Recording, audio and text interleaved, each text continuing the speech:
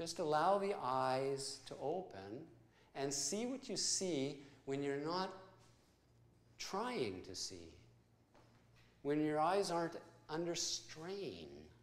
What was the first thing you noticed Look up at the ceiling when you started to go blind? And how old were you at the time? I didn't even notice, but people were starting to tell me that my eye was red.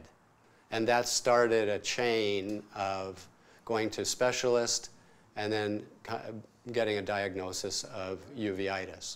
It's very tricky business to learn to feel our eyes. What is uveitis?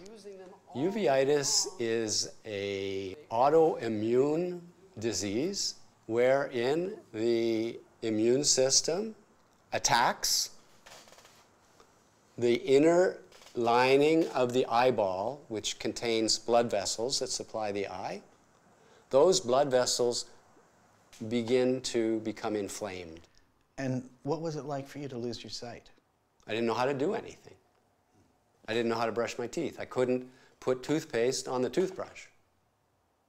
So it started there in the morning, and it just went through the whole day of having to relearn to do everything without having any edges or lines or surfaces or anything clear. So that was hard. So of course, emotionally, it was overwhelming because I felt that I was gone. And somehow or other you turned this around. What happened?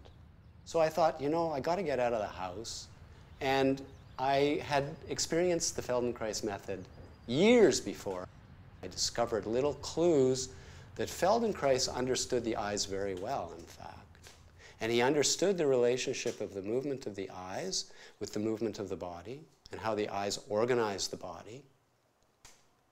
And I thought, well, if the eyes organize the movements of the body, or the muscles of the body, then I can work at the equation the other way. Why? What made you think it was a two-way street? I'm a systems integrator. I know that if a wire goes A to B, that you can send a signal the other way. It's very simple. I mean, it's really, but the basis of my understanding about networks comes from my training as a systems integrator. I'm just applying the knowledge I knew in terms of the computer world to my own central nervous system, because the computer world is a projection of our central nervous system. And can you just open your eyes and look around and see what it's like to see with these nice soft eyes? What are colors like? So what we want to do is normalize those muscles. Simply let them go.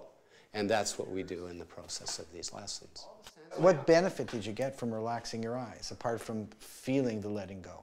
Did it change your vision at that point? Well, it changed my whole nervous system, because the eyes are the nervous system. And what did that do for your sight? How did you go from that relaxed state to improving your sight? Yeah, I mean, it took time, obviously, to learn how to apply that. And I found, in fact, that the improvement started to happen quite spontaneously. In other words, the inflammation levels began to settle. For whatever reason, the messages weren't going to the system that the eyes were under threat anymore. I don't know how. Nobody can tell us how. But that's what happened. And I said to my doctor, he was happy, of course. I mean, here I'd gone from what I was to this. And I said to him, do you think that there's any chance that we can get this any better? And we were able to get to 20/20. Wow. Oh, gosh. I said to him, how? What do you think? Where did that come from? How did we get to this improvement? And he sat and he thought, it must be cognitive. What does that mean? That it was the brain. The changes were happening in the brain.